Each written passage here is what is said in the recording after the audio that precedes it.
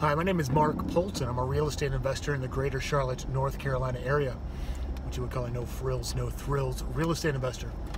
You're looking for somebody who's got a big fancy car in the background, or a nice shiny studio office, or even somebody who's trying to sell you a $19.95 a month subscription to their newsletter. I'm not that guy. Check out a different channel. So I wanted to talk about something that I find very peculiar, and it's a great myth that seems to be absolutely pervasive in our society, and that is that an education will equal a good job or even wealth. And by this I mean a college education. It's amazing. My wife is a registered nurse, and she works with people who are going to go back and get their master's degree or their PhD, or they're going to get something else, and they're going to spend a lot of time, a lot of effort, and a lot of money trying to, sorry, it's a little cold, I've been working outside, and for probably not a whole lot of benefit, because they don't know anything else to do. They think that, hey, if I just go back to school and I get my master's degree, I'll be able to make more money. And that was true for my parents' generation. When my folks, I'm 45, they're in their 70s, when they were growing up, you know, a college education after the Great Depression meant that you would have a good job. But it also meant that you could work for a place for 20 to 25 years, get a pension and a gold watch, and you wouldn't have to worry about money again. Those days are over. They don't exist anymore. Maybe in the public sector, or you know, the public sector unions or government jobs or something like that. Maybe there, but they don't exist for the average person. And even then, there's no guarantee. If you look at CalPERS, which is California's pension program, they are so underfunded and they are so underwater, it's not even funny. People have gained the system, and there's just not, there isn't enough money for them to pay out. And there's going to be a day of reckoning on it. I was listening to Dave Ramsey last night with my wife on the way to the gym, and I didn't catch everything. It was she was trying to talk to me, and I was trying to listen, which you know, is not always a good combination. But this guy called in, and he had $500,000 in student loans, and you know, he's a doctor. He's probably spent at least 8 years in the school, which, God, I mean, it sounds like I'd rather eat a bullet than do that. He's going to make about 180 grand, which is good money. No, by no means is it poor. Granted, his insurance bill is probably 30 or 40 grand a year, easy, for malpractice insurance. But you know, he's got this humongous boulder. It's almost like Atlas lifting up the world. You know, he's got this crushing weight of debt, $500,000 in debt. And of course, Dave Ramsey, you know, his plan, this guy's plan is to live off of $35,000 or $40,000 a year and put the rest towards his student loan bills. Now, I suspect, because he's just a general practitioner, not a neurosurgeon, that he probably defaulted on his loans a few times. That are probably more in the $250,000 to $300,000 range, but with fees and defaults, penalties and stuff like that, you know, it's now $500,000. He said he made some bad decisions. So imagine working or going to school for 8 years, busting your butt, really having to study, stuff like that, just to come out on the opposite side and having to eat rice and beans for 5 or 6 years, just to try to pay off your student loan debt. I just, words, I can't even think of words to describe how miserable that must feel. You know, because you're expecting to, you know, drive a Mercedes, that's what, or a BMW, that's what you equate with being a doctor, is, you know, some sense of wealth, some sense of being in the upper class. And that's just not for this guy. This guy is crazy. There's also a common misconception of a college education somehow equates to intelligence. And I gotta tell you, I don't see it. I don't see today's college educated people. I don't even see today's professors of having much intelligence at all. Yeah, they might be able to be a grammar Nazi and tell me that, you know, hey, I have a dangling participle, or, you know, my punctuation is wrong on my sentences and stuff. But That's not intelligence. That's being a grammar Nazi. And nobody gets paid for doing that. In my book, intelligence has to do with being able to practically apply something in order to better your life and make more money. And I just don't see the value in today's college education as far as leading to intelligence. In fact, I would say in a lot of respects it retards your intelligence, because on today's campuses you cannot speak your mind, and you're not getting a diversified view of the world or opinions and stuff like that.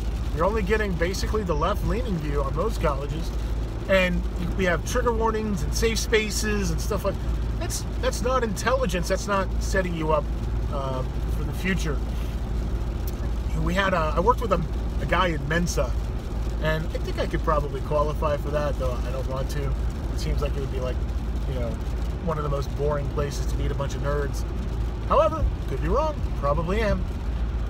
And I worked for him, and he was a project manager / coder, computer guy, and highly intelligent. As far as, his IQ score and stuff like that. But he would get overwhelmed with input on stuff that he couldn't agree. And this is a grown man, probably in his 30s, maybe in his 40s. He'd put his hands over his ears, say no, no, no, no, while jumping up and down like a little kid. You're like, what is going on here? I don't get it. And and we would have different discussions, and the guy is by all means smart. I mean, he's intelligent, but he doesn't have intelligence. He was certainly socially retarded. Of course, I was socially retarded back then as well. But, to get back to the value of a college education, today's college graduates are graduating with an almost worthless degree, $50,000+ in debt, on a loan that they can't get rid of. You can't file bankruptcy and get rid of a student loan. My kids and my wife's kids don't understand what I'm like. I am not co-signing a student loan for you. There's no way that's going to happen, because it cannot be discharged in any other way but for you to die, or two, for you to pay it off. And I'm not going to be responsible, and you're not going to burden and hamstring me because you want to go out and get a college degree that, I mean, let's face it, we see people with college degrees being baristas at Starbucks. I mean, did you go into college thinking, hey, I'm going to work at a Starbucks after I get a 4-year degree? I doubt it. I mean, I would think that you're going to go to college so that you can come out and get a good job. But that's just not the way the world works. And in fact, I tell my kids that you're wasting 4 years of valuable work experience that will lead to wisdom, right? Not a whole lot in your first 4 years, but you're starting, if you're waiting until after you graduate to go into the workforce, you're losing out on 4 extremely valuable years. In 4 years in the buy and hold market, if you do it right and you have enough motivation, you can retire. And depending on where we are in the market cycle, you could definitely retire. I mean, if you started college in, we'll say 2009, well, by 2013, when you graduate, well, knowing what I know now, could have probably had over 100 properties and been retired, have FU money, not have to work. You would have been coming out in 2013 when everything is starting to appreciate and go up in prices massively. All the good, easy deals are gone. So, keep that and bear that in mind. I'm not saying don't get a college education. Well, I'm actually telling my kids not to. Unless, caveat, you want to be a doctor, a lawyer, or a nurse. You don't have a choice. You have to go to college. Except for those things, I don't see a huge value in a college education. Come out, if you really want a college education, why not go out, get some experience, find a company who will pay for it, take it at night. I ended up getting a 4-year degree online. For the most part, it was a joke. I had already had 10 years experience in IT, and I'm not going to sit there and say I didn't learn something. I actually learned some stuff about databases that I didn't know. Kind of cool, not really what I want to do.